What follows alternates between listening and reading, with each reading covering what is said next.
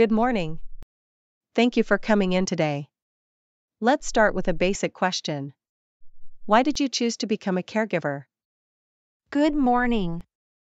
Thank you for having me. I chose to become a caregiver because I have always had a passion for helping others.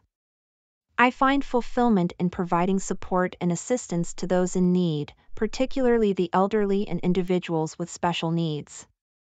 That's wonderful to hear. Can you tell me about your previous caregiving experience?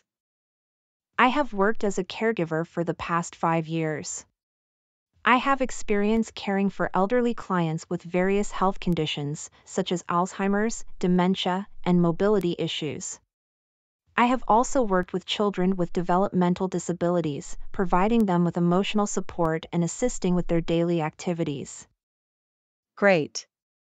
How do you handle difficult or challenging situations when caring for someone? When faced with challenging situations, I remain calm and composed. I try to understand the individual's perspective and needs, and I communicate with empathy and patience. I believe in maintaining open and honest communication with both the individual and their family members to ensure we find the best solutions together. That's an excellent approach. Safety is a significant concern when providing care. How do you prioritize the safety of your clients? Safety is indeed a top priority for me. I am vigilant and observant, paying attention to any potential hazards in the environment.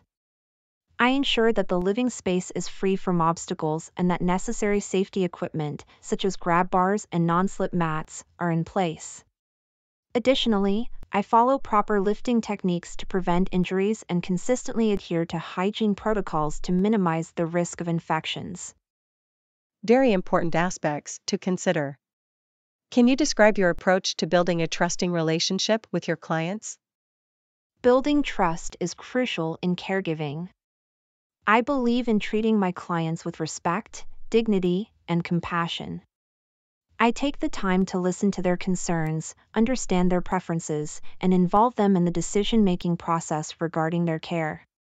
By consistently being reliable, maintaining confidentiality, and demonstrating empathy, I aim to establish a strong bond built on trust. Excellent. Lastly, how do you handle stressful situations or manage your own well-being while providing care? Taking care of my own well-being is essential to providing quality care. I make sure to maintain a healthy work-life balance and engage in activities that help me relax and recharge, such as exercising and spending time with loved ones. I also communicate with my support network, both personally and professionally, to seek guidance and share any challenges I may be facing. I believe self-care is vital for maintaining the energy and positivity needed to be an effective caregiver. Thank you for sharing your insights and experiences with us. We appreciate your time and consideration. We will be in touch soon. Thank you for the opportunity to discuss my caregiving background. I look forward to hearing from you. Have a great day.